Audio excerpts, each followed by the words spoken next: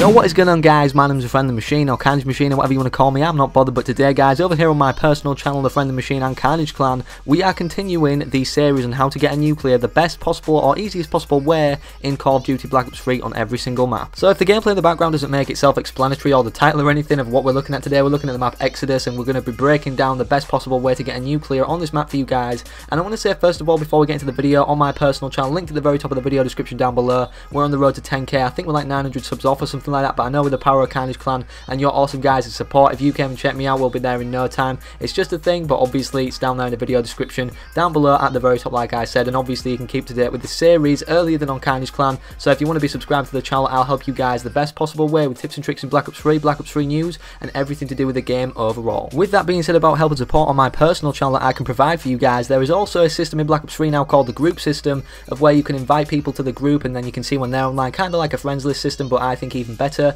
And we have a group certified for this series now called Nuclear Every Map. This will not only allow you guys to play with each other and actually grind for nuclears, and that be the sole purpose of playing together in the first place with non-lethal score streaks, you'll also get the chance, if I'm online, to play with me, and obviously if I get a gameplay to break down on the channel or Carnage Clan, you might be able to say, wow, I was in that gameplay and I ran support for that guy going for that Nuclear on Every Map series. So basically the map Exodus, right, we're going to get straight into this now, and the sole purpose of actually creating the group system is to get a 6-man, because obviously going in a 6-man is a lot easier with haters going up in the sky constantly, and I definitely think Exodus is one of them maps that you need to do this on because of the fact it's a really strange map in terms of the flow and everything and the positioning of every structure on it, because you can either be really close to someone in a building, or there can be a long distance head glitch or a high advantage head glitch for you or another person, which can be really annoying at the same time if you're on the bad end of that. So to counter this, the best way possible is by using the movement system in Black Ops 3 by running to the edge of each map, but using the route to the left side of the A flag that I'm at now before the scene changes to another scene of in the gameplay in the background, but also running power core as well to reduce the enemy's movement, because if you can get to their spawn without them coming out and them getting a head glitch position, then that's definitely a good thing to be doing, because I don't feel like counter UAV is a very good score streak to be running because it's not too big of a map in the first place, which in other words of speaking means that the map is either constantly flipping the spawns, or the spawns are hectic and everyone's spawning in the same place at once because the map is so small. And what I use to actually deal with the situations where maybe a head glitcher at long range or medium moderate range and I have the disadvantage, run a gun and SMG like the Razorback. Now the Razorback, it's an SMG, it's very mobile for the situation of the map being very small and wanting to get around the map fast, but also it's very accurate, and at the same time it can deal the damage like you're seeing in the gameplay in the background. I'll put the class set up on you guys' screen right now. It's a very good gun. I don't really want to break down the class because we don't have an awful lot of time to cover this map, but you guys can see it and copy it if you feel you want to. Moving on to the specialist that I like to use or recommend the most on this map, I feel like I do a lot of things out of panic on this map because it's so small. I don't get it that often. They took it out at the start of the game track to fix bugs, update glitches and everything like that in the game. So what I've put on is kinetic armor, because if you're in a tricky situation like you'll see me getting in a second, it definitely lets you have the time or kind of focus on your situation more to realise what you want to do and how you want to handle a gunfight situation,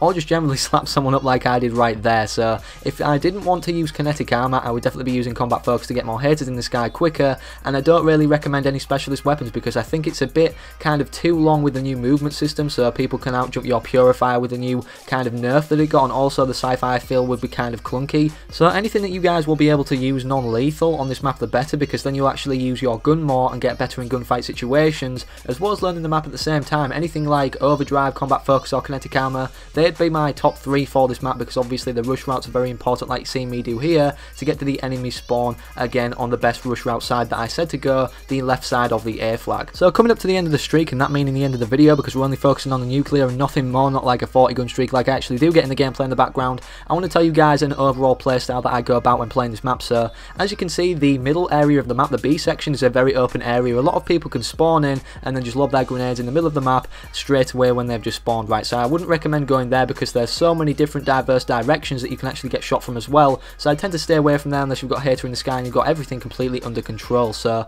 thank you all for watching. I hope I've illustrated enough in the gameplay in the background as well as you guys, because I'm trying to play careful in this map to illustrate to you guys that I don't know my wits about this map or anything like that. I don't have too much knowledge on it, so if I can get a nuclear with the tips that I've shown you guys and I've followed myself, then you definitely can as well. So thank you all for watching. Slap a like on the video down below if you enjoyed, and I'll see you guys in the next episode. Also be sure to let me know what you guys would like to see next map wise, whether it be in the comment section on Carnage Clan or my personal channel, and don't forget to check me out in the video description at the very top down below if you are watching on Carnage Clan to the channel The Friendly Machine, which is me obviously. So thank you all for watching again. I'll avoid faces as usual. Peace out.